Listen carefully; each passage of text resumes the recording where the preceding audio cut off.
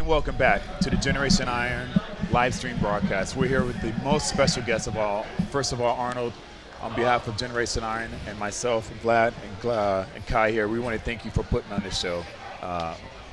You've given us all an opportunity to reach our dreams, and it's just amazing to have you here as a guest. I mean, you've kept your word to Jim Armour all this time, and you kept the Arnold Classic here.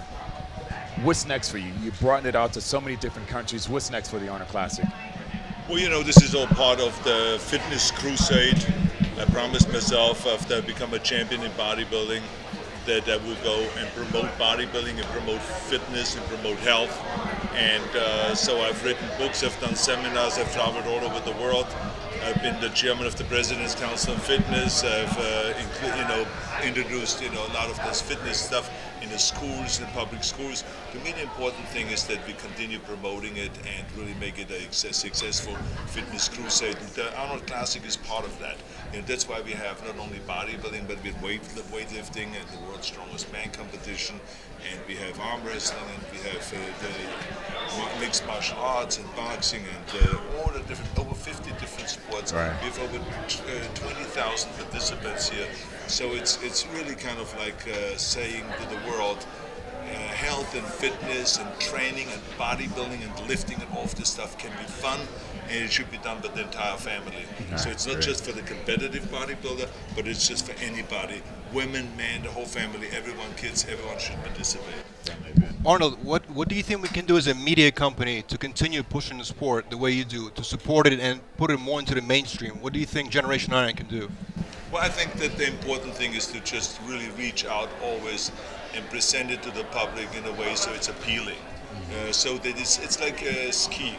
You know, it's no different. I mean, you go to the downhill race where they race 100 miles an hour, but you say to the public, not everyone wants to do that. We want to just maybe do recreational skiing, and then you promote also that. And so this is how you get everyone involved in skiing and in snowboarding and having a good time on the slopes. And the same is here.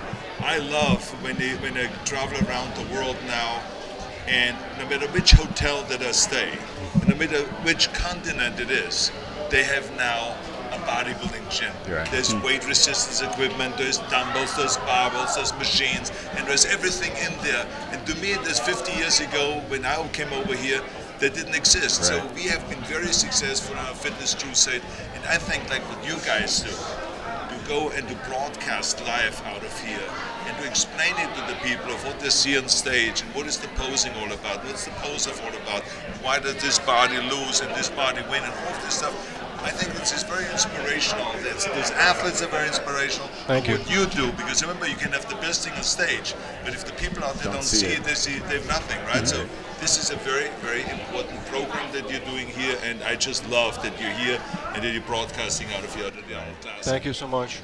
We try our best. One question: what can the individual at home do that is an athlete or an aspiring enthusiast of our sport to help improve our sport? I think the most important thing is that people have a vision of themselves looking healthy and being strong and being fit. Because as soon as you have the vision of seeing yourself healthy and fit, and then you set a goal, and then it's easy to get to that goal and turning that goal into reality.